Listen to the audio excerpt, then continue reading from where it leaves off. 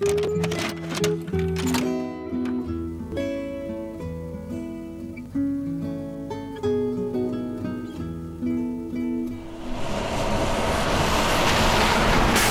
know you have reached a level of comfort in your job when your brain takes a nap and your hands keep going. Sometimes when he'll actually start to fall asleep while he's painting, he continued to paint nonetheless.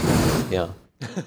But then few hands have practiced. Started 55 years ago. Like Randy Mueller's. A junior in high school. From high school art class to a deal with the neighborhood grocer, Randy would eventually paint ads for chuck roast and squash alongside a dozen employees. You know, I'd be working 24 hours a day. Good times for paper sign painters until mom and pops were replaced by big box. And there goes another one of my customers. Leading to this week. I'm 73 years old. Randy's last on the job, pondering his greatest work. Patrick has turned out to be the probably the best sign painter I've ever had working for me. For 17 years, Patrick Moran has been painting at Randy's side. A relationship that started when Randy took out an ad in the newspaper seeking a sign painter, then added the words, "Not college bound." Beautiful words for a boy used to hearing these. The fellow students would say, "Well, you hear stupid, oh, he's so stupid." And so I believed it. I believed I was stupid. Patrick has a learning disability and spent his school days in special education.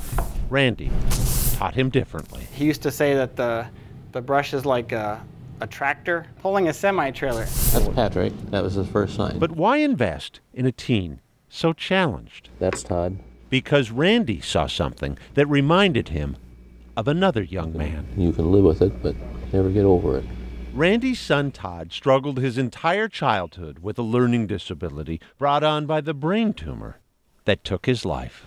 Just a few months before Randy hired Patrick. The thing that I'm the most proud of is my dollar sign. Randy's paychecks allowed Patrick to purchase his own mobile home as he takes the bus to a steady job, where weekly the boss has treated him to breakfast with their favorite waitress. Ham and eggs is what we call her. So recently, when Randy sold what's left of his business, I suppose you could do that.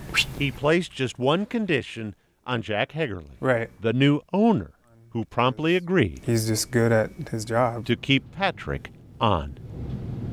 Well, it's the thing to do, isn't it? Randy Mueller asked that question, but could have answered it in his sleep. Yes, it is.